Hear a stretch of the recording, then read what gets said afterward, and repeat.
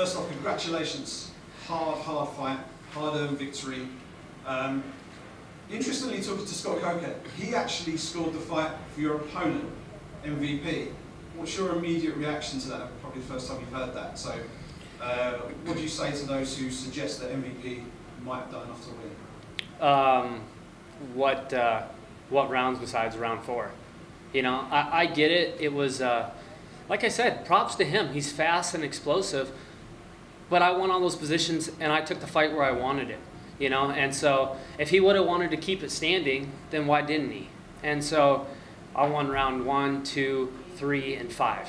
So, I mean, if you think that besides round 4 clearly was him, you know, and 1, 5, and 2 is clearly me. So, I don't know, I guess people want to can score, you know, that's why judging is the way it is in our sport. So, good for him, I guess. Fighting MVP is a very tricky proposition. You said so in the cage, you know, you were getting booze, obviously you're in MVP's backyard, but as someone who's been in there for 5 rounds with him, explain to us just how tough a proposition it is to deal with someone as uniquely skilled as him. How you dealt with it? Yeah, you know, you watch his fights and he KOs people and all these. So you have to be smart. You know, you have to stay back, long hands, good defense. You can't rush in. Everybody that's rushed in on him ends up flat or a broken skull or broken jaw. He's a dangerous guy. So, you know, I've been competing at the highest level for a long time with wrestling and everything else, and that's where champions are made in those kind of fights. You find a way to win. You make it gritty. You pick your shots. You're tactical.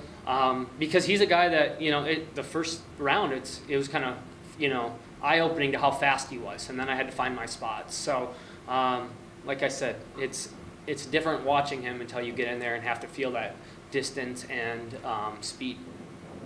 Just building on that, what was it like when he was having those taunting motions, you know, wind up his hands in front of you?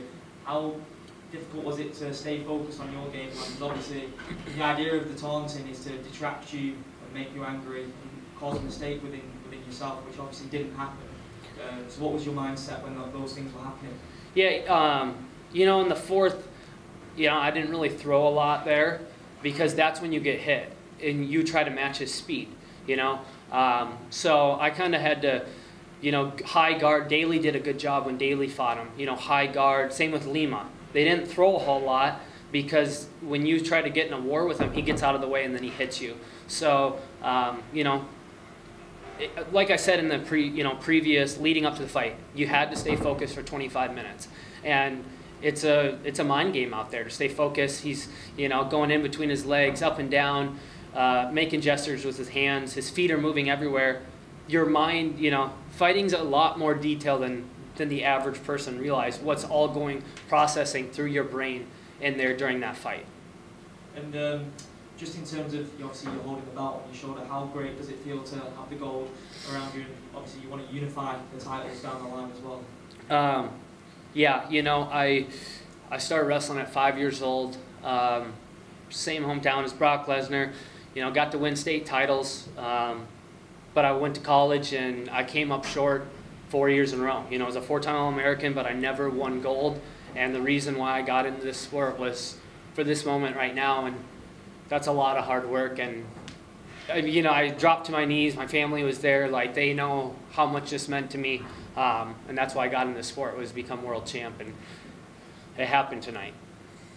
Logan, I just want to ask about how you prepare for this fight. We obviously know Michael Page has a very different frame. There's not very many people that sort of match the frame. I think the only guy who comes to mind really is Raymond Daniels, who's on the west coast of the States. How are the guys in Stanford MMA, sort of like guys like Robbie Lawler, Ian Gary, Jason Jackson, Gilbert, all the team there, how do they help you prepare for this battle? So when Gilbert fought Stephen Thompson, Raymond Daniels was out there. So I got to spend a little time with them even before, you know, I knew this. So I got to feel it a little bit. Jason Jackson, good friend of mine in my weight class. Delano Taylor, he fights at PFL. He's long, athletic. Ian Gary, good friend of mine at Sanford. All those guys are kind of long, rangy, good counter strikers, but they're not as fast as MVP. You know, like, and that's kind of what I kind of felt out there. I did a good job of not getting clipped hard. You know, I kind of saw things coming, had high guard, and so, but the guys at Sanford have helped me get this. You know, they're the reason I'm here. That whole coaching staff, from Kami Barzini, Jason Stroud, Robbie Lawler, Henry Hoof, Greg Jones, all those guys helped me get this.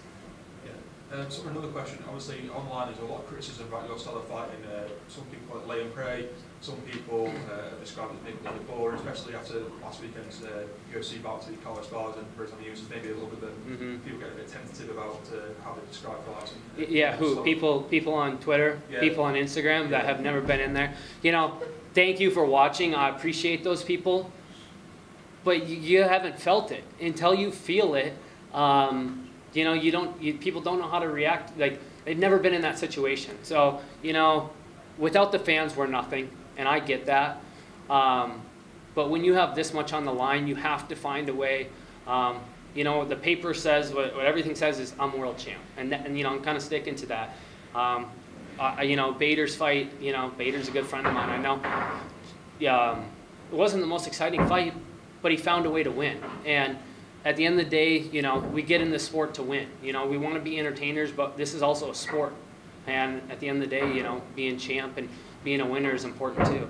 There was some questions about scoring the cards, and some people will say maybe MVP should get a rematch. Now you've came to London, you fought MVP's hometown. If you were to offer a rematch, would it have to be in your hometown and under your rules?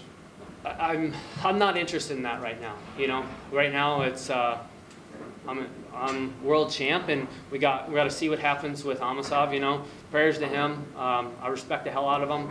We spent 15 minutes in there. We've both improved since then. Both became champ since then.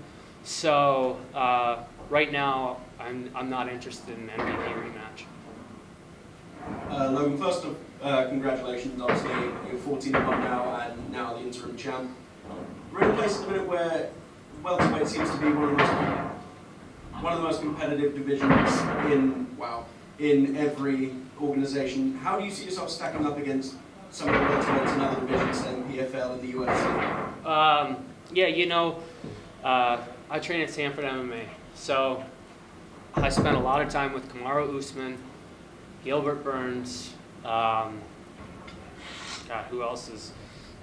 The guys that fought for the belt. Usman's been there a long time. Mike Chandler's top 5 at lightweight. Robbie Lawler's a former champ. So, you know, Ian Gary's there. All these guys, you know, Delano Taylor, Jason, all these guys, different divisions. Shavkov's there. So we have a lot of guys. And listen, there's a reason why I have confidence when I go out and fight, and it's because I compete with guys like that. So I know where I'm at, and that's why I have confidence walking into my fights. And if dream match potential, someone outside of Bellator, if you had to pick one match that you'd want to have next anywhere in the world, who would you want to have? Chimaev. Everyone talks about his wrestling, and listen, I said it before, I helped Gilbert get ready for that fight. You know, there's different levels to wrestling, and I didn't see a lot of Chimaev's international highlights or what he did at the highest level. I haven't seen that. Now, granted, I know he's a hell of a wrestler in the cage, but look what Gilbert did. So, yeah, that would be fun for me. Yeah, good evening, it's Kieran Wright. My question to you now, you know, you've accomplished something great. Now, just a generic question, what's your plans to celebrate? And also, you know, you're in London, you know, one of the greatest cities in the world. What's your plans for the next couple of days, and maybe even tonight? You know, I have some friends that have been with me through the whole ride, a former college teammate, a good buddy of mine, and I got my family here. So I'm going to enjoy this. We're going to hang out. I haven't got to see much of the city. I got here Sunday. This is a business trip. You know, when you go to a certain city Sunday, you know, I got here Sunday through now, it's been strictly business, so I haven't really seen much. But I'm excited to go home. I'm excited to see all my friends and family back home that have supported me, and just get back to the United States. Thank you very much. Thanks. Like you mentioned, obviously you and Amasov have history. You know, if and when that does go down in the future, how do you see that going down again? You know, he's obviously made improvements. We saw what he did to Lima. We saw what I did to MVP. But I think that fight taught me a lot, and that Neiman Gracie fight taught me a lot. And just, it's bigger moments, right? It's just each fight is stepping up to a bigger moment, a bigger stage, and I've grown a lot. My hands have come a long ways. Not burning myself out in some of those situations. So I'm just growing up as a fighter, you know. And so these last 2 fights I've really experienced that out there. I felt it. This was a quick turnaround. You know, I had 3 weeks off and then right back in here, but I felt at home in there. And you know, fight week for a lot of guys, when you take 6, the crazy thing I always say is, we look at every other sport, those guys are competing 2 to 3 times a week, right? I guess, you know, the NFL, it's 1 time a week, but they're competing baseball, soccer, football, they're competing, you know, hundreds of times over their career. Whereas fighting, we might only fight once or twice a year, and we're trying to become the best in the world. Well, it takes all that experience. Like, walking to the cage is a crazy thing, you know, I don't think anything else is that same experience, you know. So I think going back to back quick really let me feel comfortable in there and have that confidence. And with him obviously being unable to compete, who do you see yourself defending the interim title against next, and why? I think Jason Jackson, you know, teammate of mine, and Lima I think they're going to fight. So that's number 2 and 3.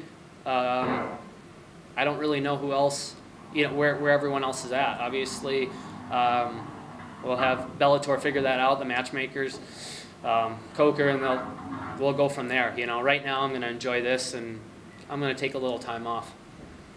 Thanks. Just one, I wanted to just circle back on something you mentioned earlier about your wrestling career. You said you sort of just came up a little bit short in your wrestling career. You carry your wins and losses with you throughout your athletic career. You're standing there with a championship belt over your shoulder. What's the emotion running through you right now, having seen the course, gone all the way through, all the wins and losses you've had on the wrestling mat, coming through Bellator, you're standing there with a championship belt over your shoulder? What's the emotion going through your head right now?